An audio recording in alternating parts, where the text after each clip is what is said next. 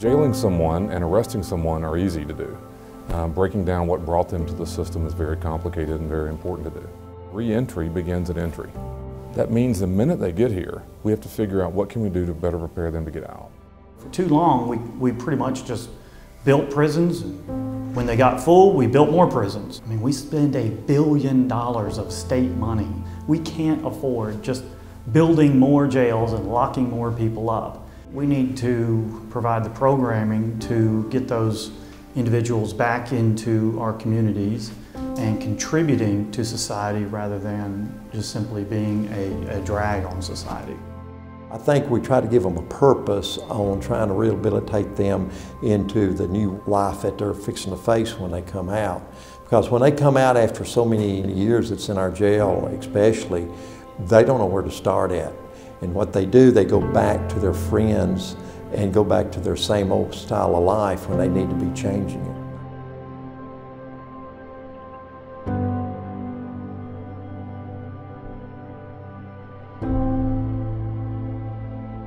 "95% of offenders that are incarcerated are going to return back to the community. They're going to be your next door neighbor.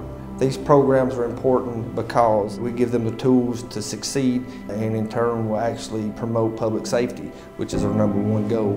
I don't believe in looking at an offender as an offender. I believe in looking at an offender as a human being, and in the business that we're in, taking care of people and helping them grow into better human beings so they can be released back to society. What we do is we give them the tools to better themselves.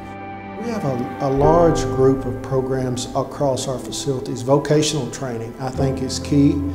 Teaching an inmate a certified vocation in one of our facilities prepares them to go home. And at the end of the day, if they can go home and not return, we have a safer Tennessee. We reduce recidivism, and that's our mission, really.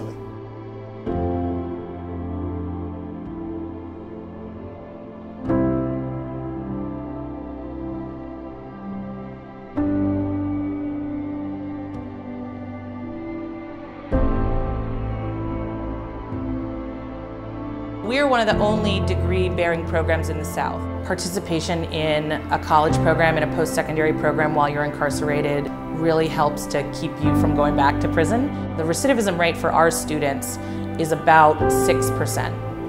The work that we do here is the work of creating a community inside of a system that divides people from each other. So being able to create that community and having students be a part of that community, you start to see change almost immediately. I mean, students become leaders in this program almost overnight.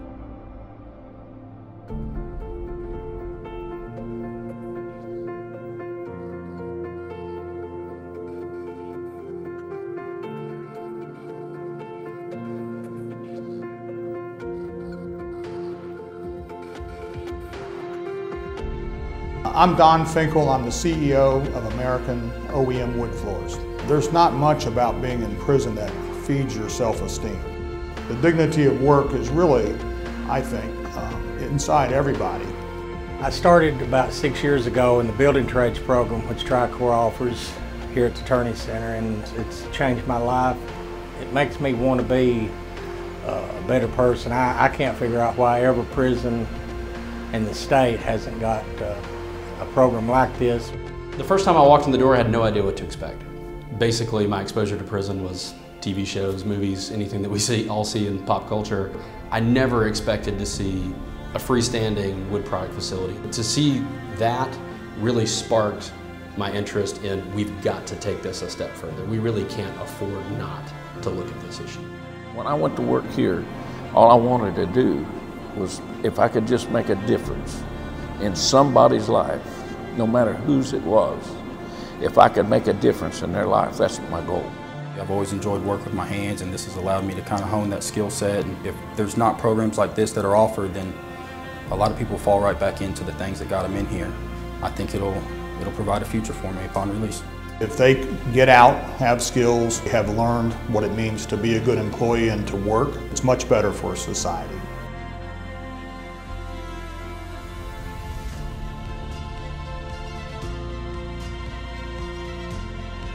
We're in the corrections business, we're not in the punishment business. Our job is to correct what brought you here in the first place so you don't come back. We have a barber school. We started a horticulture program. We have the ServSafe certification program. Those are sellable resources that they can take into the employment markets. Everybody needs to change their lives. You know, we do so much wrong sometimes. The program helped me change my way of thinking. I can do other things to live and have an enjoyable life. To other wardens and sheriffs across the country, I would really stress the issue to them of how important the rehabilitation process is.